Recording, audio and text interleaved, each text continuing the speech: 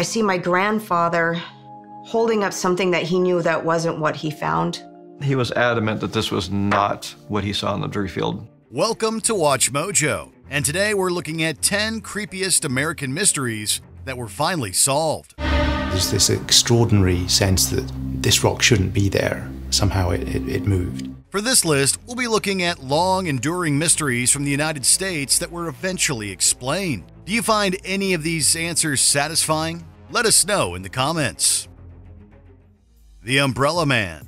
The assassination of John F. Kennedy is an enduringly popular subject for conspiracy theories, and one of the most popular involved the so-called Umbrella Man. There are other still photographs taken from other locations in Dealey Plaza which show the whole man standing under an open black umbrella. Found in various photos and films, he raised suspicion not only for his use of an umbrella on a sunny day, but for his positioning near Kennedy when he was shot. Naturally, many people began to suspect that he was somehow involved. There was one wingnut who published a book with a diagram of the umbrella.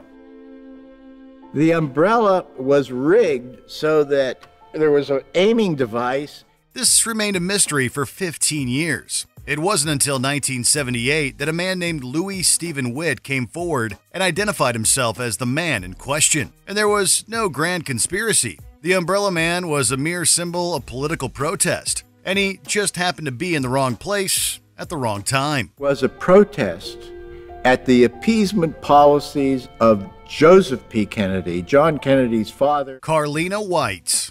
In 2011, Nadra Nance discovered that her real name was Carlina White. The story goes back to August 4th, 1987, when the 19-day-old White was abducted from Manhattan's Harlem Hospital. She was snatched out of her hospital crib by a stranger. The family claims it was a mystery woman who had been hanging around the hospital for weeks, disguised as a nurse. The perpetrator was Anugeta Petway, who was desperate for a child of her own and raised White as Nedra Nance. The kidnapping remained unsolved for over 2 decades, and it was White herself who cracked the case. She wasn't sure exactly why she belonged to that family. There was things like there wasn't physical similarities and stuff like that.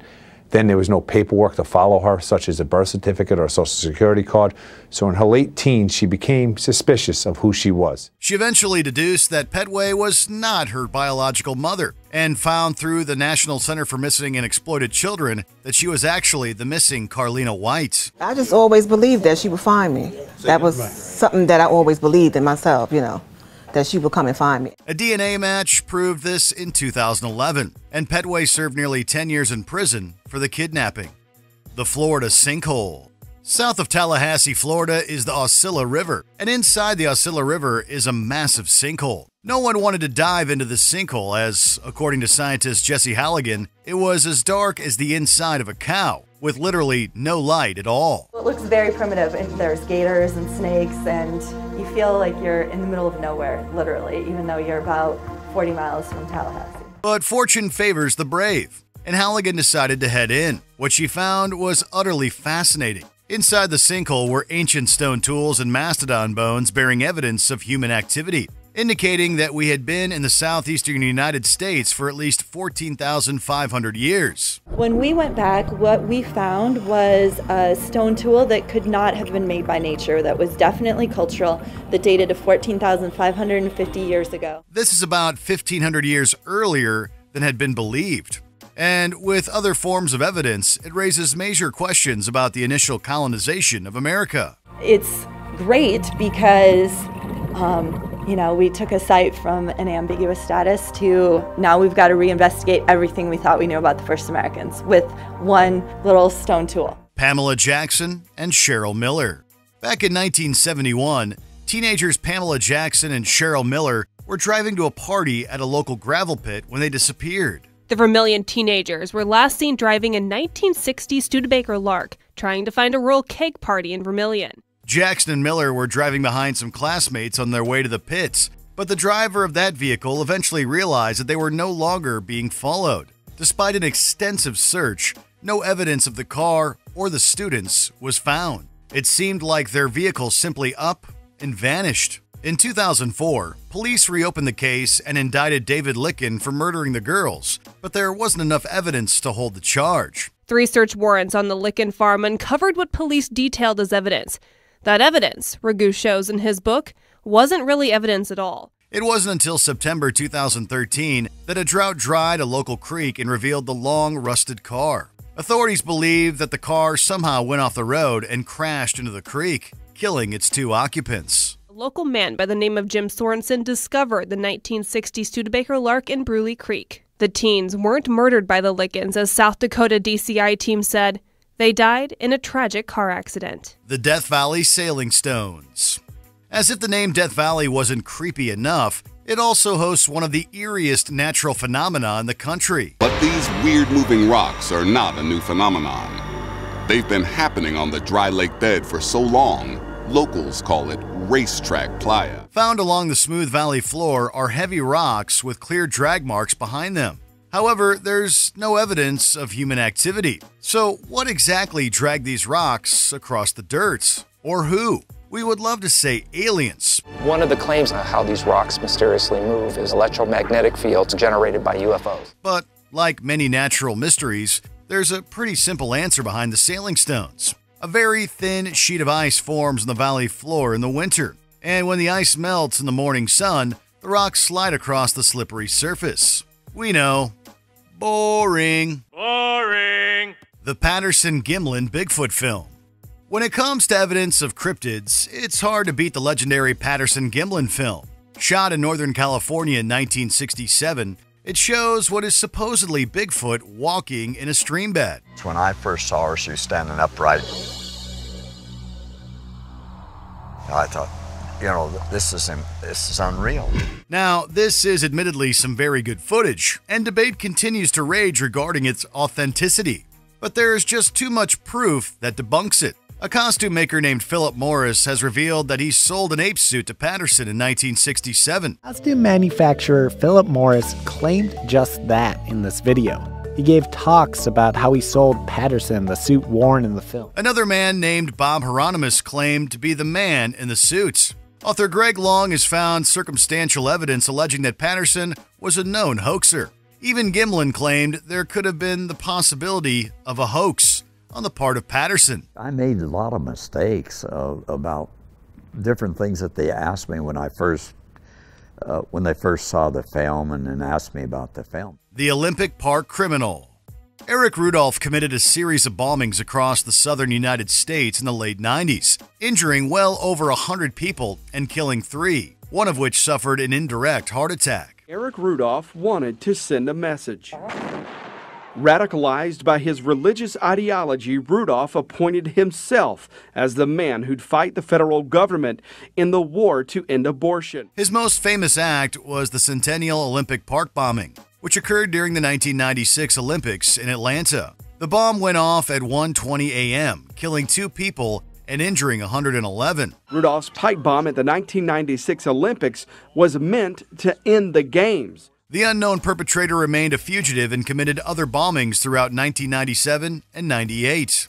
Various clues included a partial license plate, eventually identified the bomber as Eric Rudolph, and he was placed on the FBI's 10 Most Wanted list. It wasn't until 2003 that he was arrested while dumpster diving in North Carolina. It was not effective in terms of the goals that he had in mind, because everything is happening exactly the opposite of what he hoped would happen. The Roswell Incident. You all know the story. In July 1947, a UFO crashed into Roswell, New Mexico, and the government covered it up by saying it was a weather balloon. The US Army changed its story, saying it was a harmless, high-altitude weather balloon, not a grounded flying disc. But did you know that this story wasn't widely accepted until the late 1970s? For 3 decades, the American populace accepted the truth. The device really was just a balloon. Now, it wasn't exactly a weather balloon, and this discrepancy has only lent credence to the conspiracy theorists. Why did the Roswell Army Air Force initially fuel speculation about discs? Rather, it was a balloon from Project Mogul, a top-secret government program that utilized the tools to spy on Soviets. The fact was officially confirmed in 1994 by the United States Air Force following an inquiry by the General Accounting Office. Roswell debris was part of a different kind of balloon, one used in the top-secret Project Mogul. Essentially, an airborne bugging device to listen out for possible Soviet nuclear tests and missile launches. The Golden State Killer. For many years, the Golden State Killer went by a variety of different names, including the Visalia Ransacker and the Night Stalker. Pure evil strikes the heart of California. He was able to spot weakness, almost like a predator, which this guy is, make no mistake. The man who stalked and attacked dozens of victims for years. His crimes lasted for a period of 12 years between 1974 and 1986, in which he committed over 50 sexual assaults and 13 murders. He even taunted the local police by making obscene phone calls. But despite this direct line of communication, he was never caught.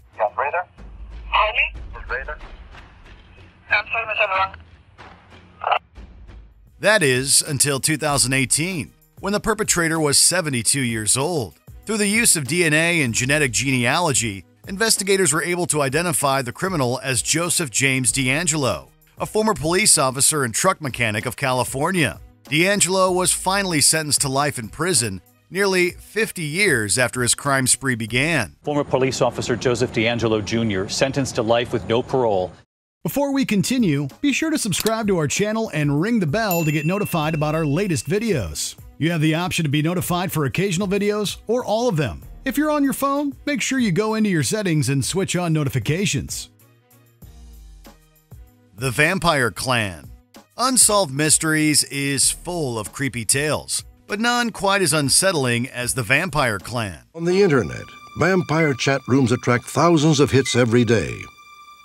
And players of various games such as Vampire the Masquerade gather regularly to act out their dark dramas. On November 25, 1996, someone entered the home of Naomi and Richard Wendorf and beat them to death with a crowbar. Their bodies were later discovered by their daughter, Jennifer. Suspicion immediately fell to a so-called vampire clan led by one Rod Farrell, as Jennifer's sister Heather had been friendly with the group. Phone records show that Heather had been calling Rod for several months. Rod claims that Heather asked him to come to Florida to kill her parents. It was said that Farrell made prospective members drink his blood in order to join the cult. Just a few weeks after the episode aired, the grandmother of a member called the police and told them where the cult was heading. They were apprehended in Louisiana, and Farrell was sentenced to life in prison. Farrell was sentenced to death anyway, despite implying that he was acting for a friend. It was a death sentence which was changed years later to life in prison because of law changes regarding the sentencing of teenage defendants in Florida.